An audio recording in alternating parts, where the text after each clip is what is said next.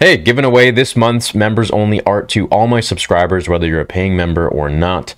This is the second one for this month. The first one went to members only, but this one I want to give away to you guys just for watching the videos and being subscribers. If you do want to become a member, there's a ton more that you can unlock, but I'll leave that to you. I just want to say thank you so much to everyone who has engaged with the channel at one point or another in their life and really got me to this stage, and I can't wait to share more with you and of course watch Kenobi with you. So this one is Vader and Kenobi fighting, as you can probably tell. And I have this, every month I have art commissioned for members, and this one's done by Kate Comics. And I was like, you know what, why don't we just do Vader and Kenobi? And she chose to do this kind of a shot for it, and I love it. I think it looks really good. You got Kenobi in his Kenobi trailer attire, and you got Vader a little busted up, and I'm really anticipating how these two fights supposedly in the show are going to go. I think they're going to be ridiculous. I think they're going to be absolutely bonkers and cool, and I can't wait to see how they actually end up, because we know that they both can't die, and we know that Obi-Wan won't let Vader go. So I don't know, we'll see what happens. But anyways, thanks for watching the vid. Yeah, enjoy the art. You can go to the community tab, and I'll also put it in the description below. So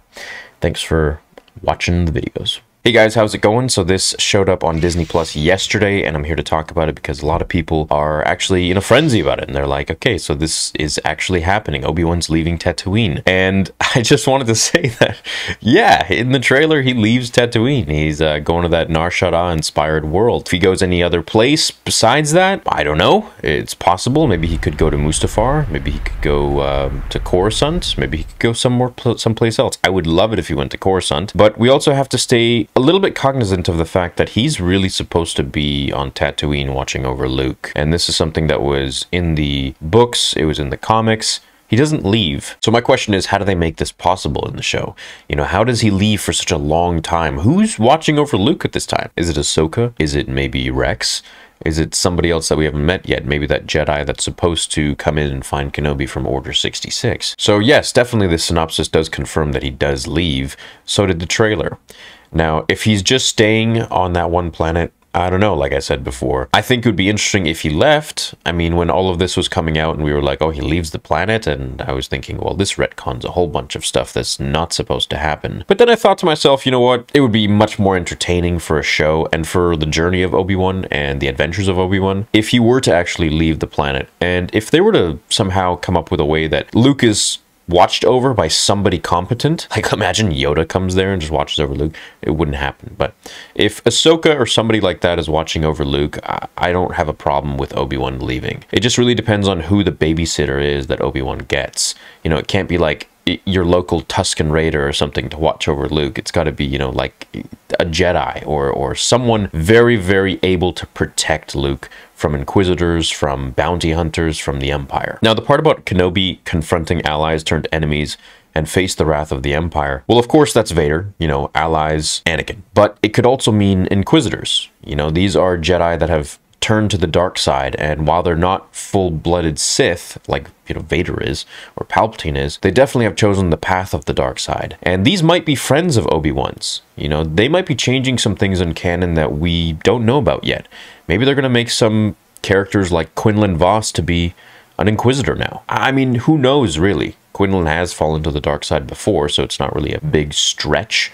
Well, there's some reasons for that, but I just don't think that the only ally that Kenobi is going to know on the dark side, on the Empire, in the Empire, is going to be Anakin. I think it's definitely going to be a lot more familiar faces that we've seen before that are now evil and trying to kill him. And I think the show is going to be pretty much going through this whole, what the hell has happened to everybody? Like Obi-Wan is the only one pretty much besides Yoda and maybe save a few other Jedi that we run across who hasn't turned to the dark side. And he's gonna be like, what the heck is going on with people? And maybe he'll question his own faith. He'll have his own doubts. And this is something very prominent in the Kenobi novel, where he goes over so many different scenarios of things that could have changed the fate of Anakin Skywalker and the fate of the galaxy as a whole in turn. I think the plotline is going to be pretty amazing. First of all, I think it's going to make for a very interesting show. And as for Obi-Wan, I'm really excited to see his overall development from, well, the negotiator that we saw in the Clone Wars to this broken Obi-Wan who's lost his faith, doesn't know what his path should be, and is now just watching over Luke, and I guess leaving too, to this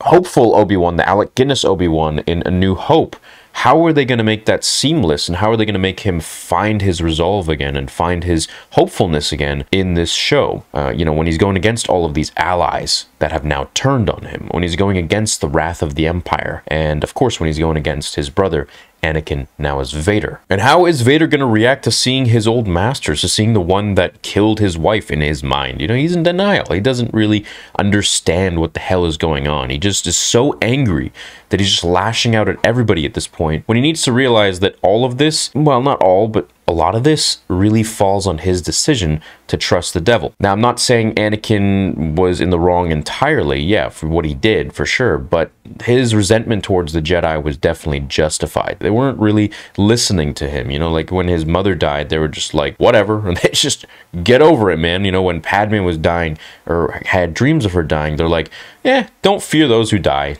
Don't mourn the loss, whatever. Let go. Like, what the hell is that? That's just not a way to deal with anything, especially for someone who was trained at the Jedi Temple after the age of 9 and already had major attachments. And really, the Jedi are kind of the reason that Shmi is dead. They never went back to kind of make sure she's okay, and know that this is a huge thing for Anakin. This is, I mean, this is his mother. You know, it's something for him that, while he shouldn't be having attachments, it is what it is, and they need to understand that this could set this kid off in a path that is irreversible. And they didn't really realize that. They were just kind of sweeping it under the rug. No, a Jedi shouldn't have attachments. How can you not, when you're literally with your mom for like 9 years and you're a slave? And these are all things I think Kenobi should have seen and been a little bit more sensitive to. And this is why I believe Dave Filoni and so many fans like myself think that Qui-Gon Jinn would have been the perfect father figure for Anakin, which is really what he was missing. And I feel if Qui-Gon was alive, then a lot of this could have been avoided.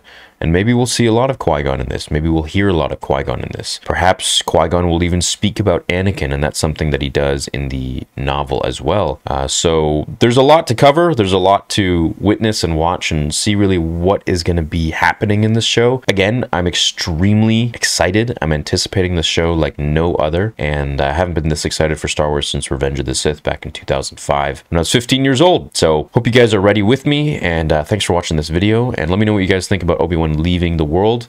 And sorry for my allergies. For a while I've been sounding super congested, and it's super annoying to just like sneezing like 50 times through this whole thing. Anyways, hope you have a great day. Thanks for watching this video. Leave a like if you enjoyed it, and I'll catch you in the next episode. Until then, remember, the Force will be with you always.